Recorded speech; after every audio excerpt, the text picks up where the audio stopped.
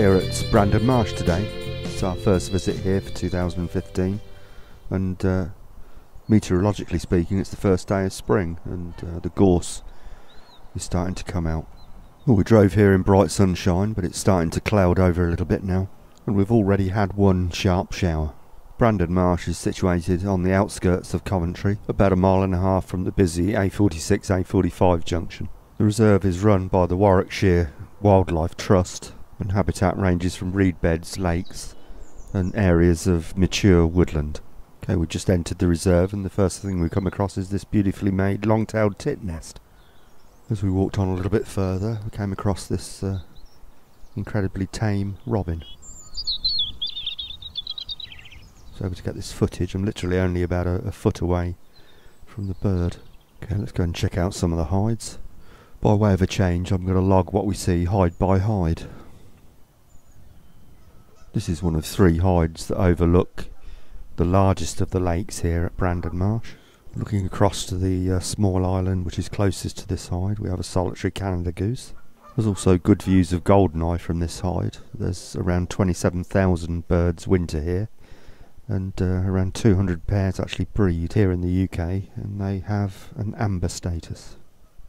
There's also great crested grebes on view from this hide, now back in full breeding plumage, and also pochard, male there with a distinctive red eye, and the more common tufted duck, that's a male. Okay, let's head on up the path and check out another hide. This one overlooks another smaller stretch of water. Not much on view from here. We've got male shelduck and his mate not too far away, and also teal on view from this side. And adjacent to the previous hide we've got yet another hide that looks over the large lake, and on view from here we've got a couple of sand martin banks. The sand martins will be back in about another month, and also we've got another continental stroke white-headed hybrid cormorant there, and a good flock of lapwing. This is probably the largest flock of lapwing we've seen so far in 2015. Also a selection of gulls out there. These are juvenile lesser blackbacks, and there's an adult lesser blackback there, and just behind it I think that's a common gull.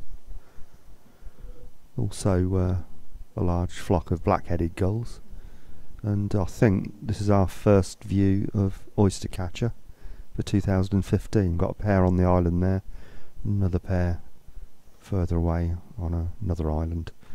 Also on view from here we've got a shoveler, and also teal. Okay, let's move on down the track through this little wooded area. Actually filmed goldcrests in here last year. Unfortunately none about today.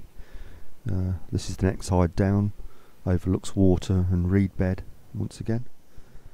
Looking out on the far side there, we've just got a little grebe just popped up. A few grey heron here and there. Got this decent shot of grey heron on the hunt, looking for its prey.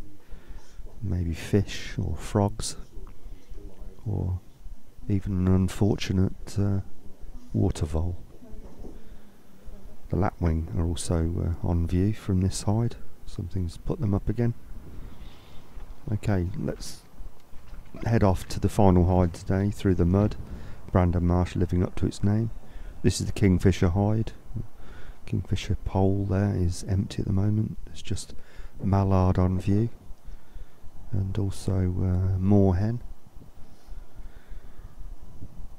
just below us there, and also another little grebe. It's a male this time, with the just getting its breeding plumage. That's about it. First day of spring, a little bit cold and no kingfishers, but nonetheless an enjoyable day out. We're going to head home now, and see you next time.